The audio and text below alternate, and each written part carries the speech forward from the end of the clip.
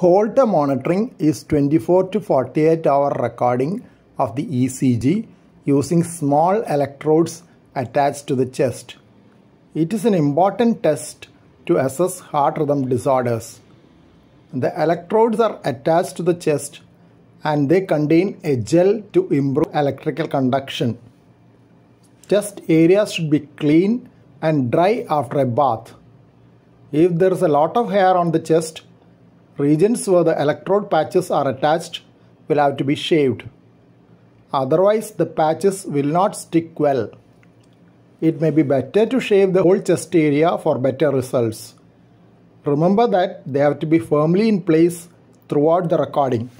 The Holter monitor has to be worn continuously for the period advised by the healthcare provider.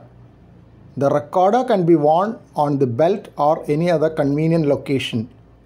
Since it is a small device, the recorder and wires can go inside a loose dress. As water can damage the recorder, do not swim, shower or bathe while you are wearing the Holter monitor.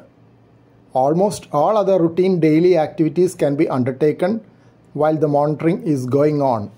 A diary of activities and symptoms like irregular heartbeats, shortness of breath, chest pain, and lightheadedness has to be kept and returned to the Holter room after the recording. The technician will show you how to press the even marker button on the Holter recorder when you have a symptom. Pressing the even marker will help correlation of symptoms with ECG record along with the even diary. The number of electrode patches applied over the chest will depend on whether it is a 2-channel or 3-channel Holter recorder. Color coding of the electrodes may also vary from manufacturer to manufacturer. Positions for attachment may also be changed by your healthcare provider. Electrode patches are connected to the Holter recorder using the leads provided. Leads are taped onto the chest with stress loops to avoid inadvertent disconnection with movement. Fresh batteries are installed and the device switched on. A beep sound will be heard and the display of the device will be active. Some Holter recorders have a live display of the ECG, which will help to verify proper attachment of the patches.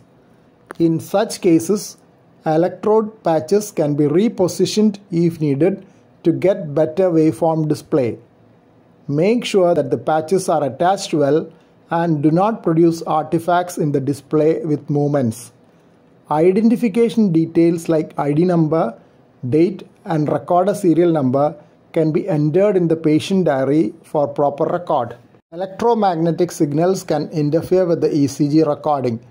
So electric razors, electric toothbrushes, magnets, electric blankets, metal detectors and microwave ovens are to be avoided during the recording period.